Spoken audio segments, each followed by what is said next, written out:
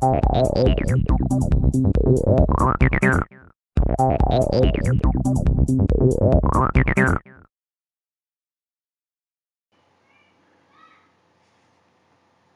guys, thanks for watching the video. What we're going to be talking about today is how to tie your VAV individual zone controllers to your air handler.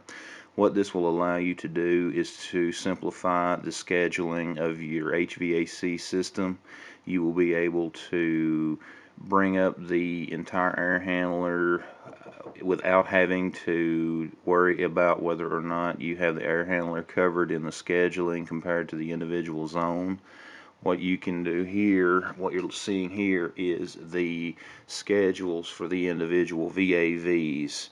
This allows us to bring in the condition of the VAV into our logic. The reason we look at the schedule of each of the VAVs instead of the individual VAV command point is because it will, if someone were to work on the VAV and accidentally leave an override on it, or if a VAV hangs up in its logic and keeps the box occupied, it will keep the entire air handling system running. However, by looking at the VAV schedule, then you can eliminate this problem.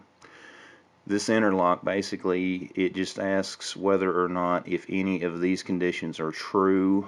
It will it asks if any of the office schedules are occupied or any of the other room schedules, and it really makes the function of this much simpler.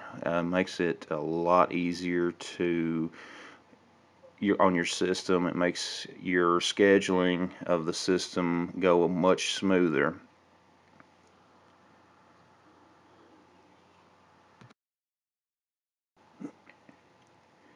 Here what we are looking at is the action tab for this particular interlock.